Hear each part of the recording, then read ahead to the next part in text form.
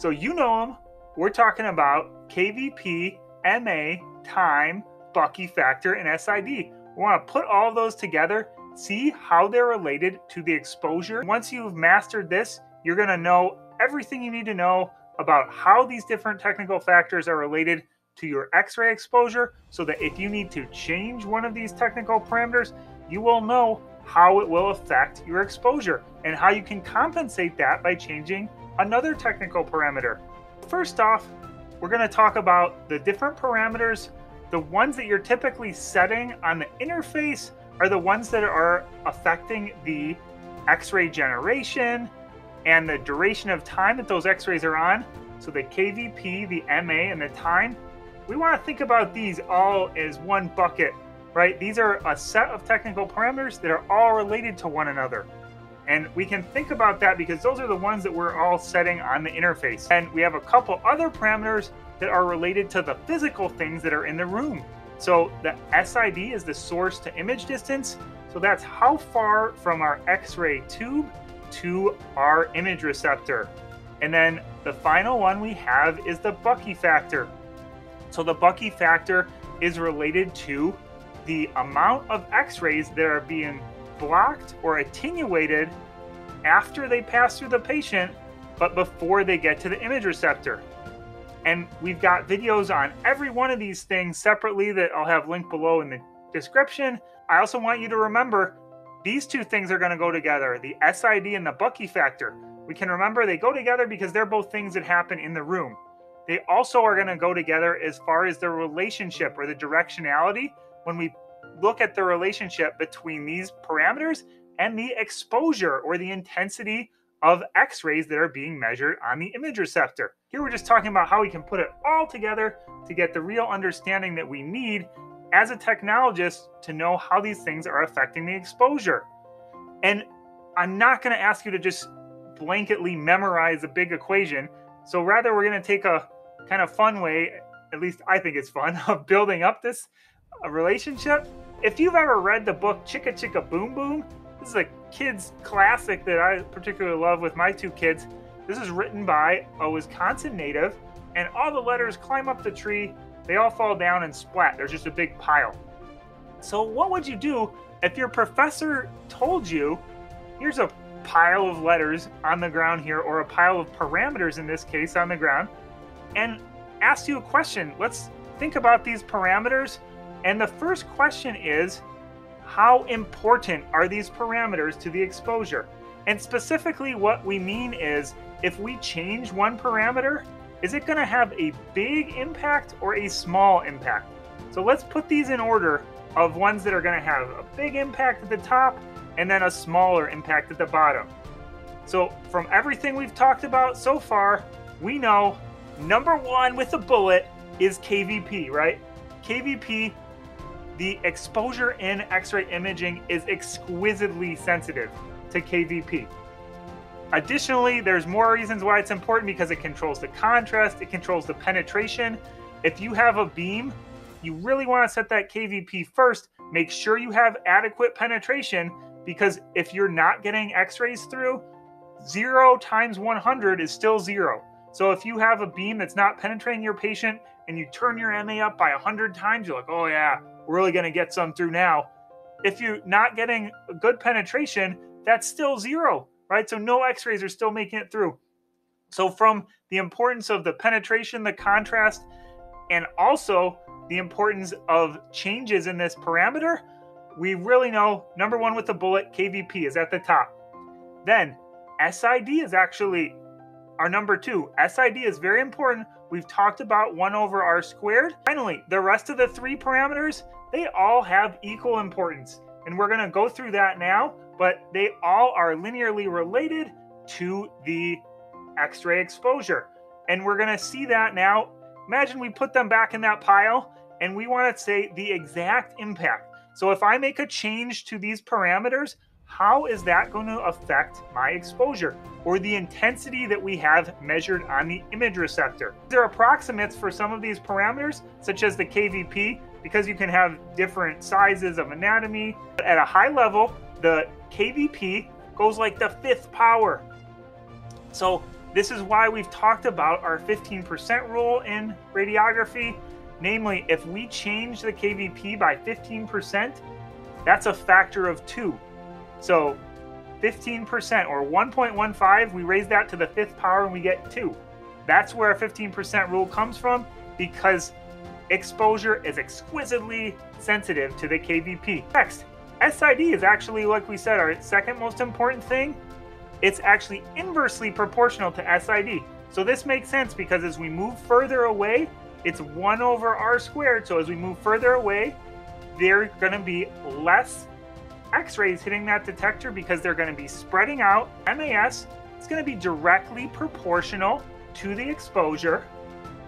And then finally, the Bucky factor. So remember what we talked about? These are the two things that are in the room, the Bucky factor and the SID.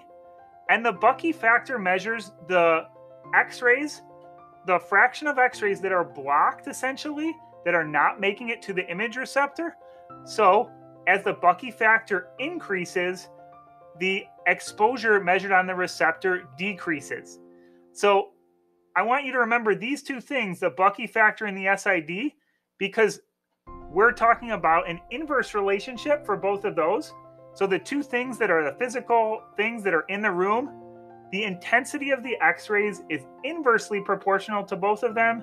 And for SID, it's inversely proportional to the SID squared. And for MAS, that's the easiest one because it's just directly related to the MAS. We've talked about the MA being like the flow rate of electrons, meaning the rate at which the X-rays are going to come out. So MA and time are directly proportional to how many X-rays you're going to have measured at the image receptor. So when we put all these things together, this is what our intensity is. So you need to be able to write that down. You need to be able to start with a blank sheet of paper. You can make flashcards if you want for each of these things separately, but you need to be able to start with a blank sheet of paper and come up with this equation. Not just look at this video, but start with a blank sheet of paper and be able to come up with this equation. Do it 7 times and you'll have it committed to memory, at least for a little while. So that's important because once you can write this down, then we can solve it also for other relationships. I'm going to go through the most important way that we want to solve this now is when you're operating your equipment, you're actually going to be solving for the time in seconds usually. That's the thing that you're most often going to be using as the final knob to dial in our exposure. So let's imagine we want to solve for the time in seconds. Imagine the case where we need to change some of our technical parameters, but we have dialed in a good radiation dose. So the exposure on the image receptor is good. We don't want to change that. And so if we have our original set of parameters and then what we're calling our new set of parameters, we want the intensity to be the same. So we will set our initial intensity equal to our new intensity. Now, don't be intimidated because it's a lot more variables here, but all we've done is just write that twice. I wanted to keep the letters big here, so I've got like a top and a bottom, but the things here on the top are just like the left-hand side of our equation. Then here's our equal sign, and then these things over here are just like the right-hand side of our equation. We're going to go through, and each of the variables, if you want to essentially cancel out a variable, right? If we want to move it from one side to the other side. So imagine we want to start with our kVp. So if we have kVp to the 5th power on this side, then essentially what we do is we multiply by 1 over kVp new to the 5th power on both sides. So what that's going to do is essentially drag it down to the other side. So we'll do that here. So now we have kVp over kVp new to the 5th power. So for SID, we're going to end up taking SID from the bottom on this side. It's going to go over to the top on this side. Likewise, for the Bucky new, it's going to go from the bottom on this side over to the top on this side. See that now? We have the SID new squared and the Bucky factor new over here. Then finally, we're going to take the MA and we're going to bring it down over here for the MA new. So let's now consolidate this onto one line. So we have our S new, which is our new time, our S new, and we're going to go through again just quickly each of the sets of parameters. because we can now put parentheses here so we can do the division or the ratio first. And again, this is our 15% rule.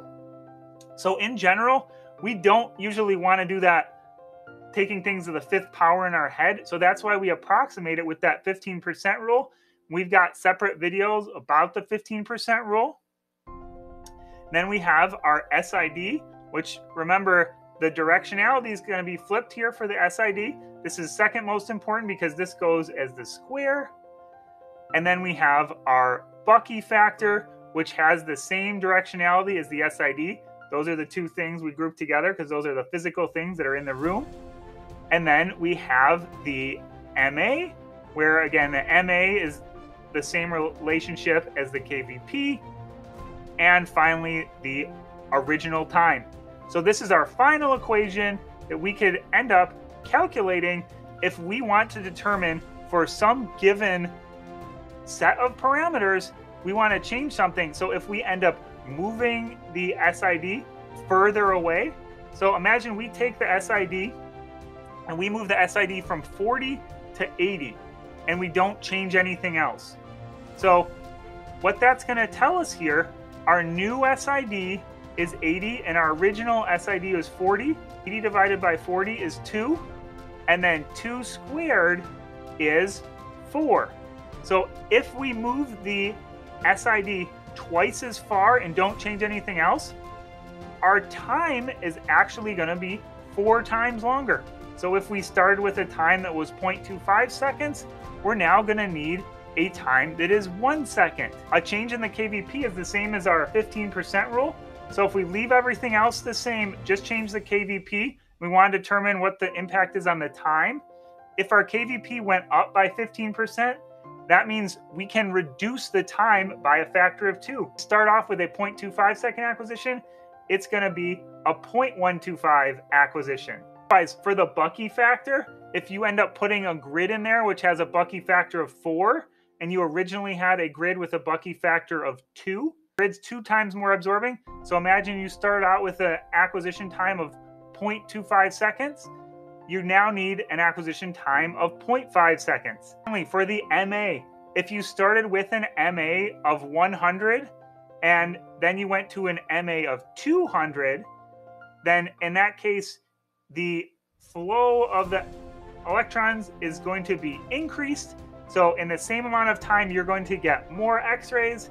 So because you have more X-rays in the same amount of time, the actual time that you have the exposure on for can go down. So if you turn up that MA by a factor of 2, you can reduce the time by a factor of 2. So if you start with 0.25 seconds and you turn your MA up from 100 to 200, then you're back down to 0.125 seconds. These are all direct examples that you can do. We're going to have additional videos coming up where we actually are going to have an online calculator for this. We're going to be going through some examples just like that. So stay tuned for that. Make sure you subscribe to the channel so that you can see that. Also give us a like below so we can spread this rad love to more folks. Check out our video on the 15% rule if you haven't seen that one.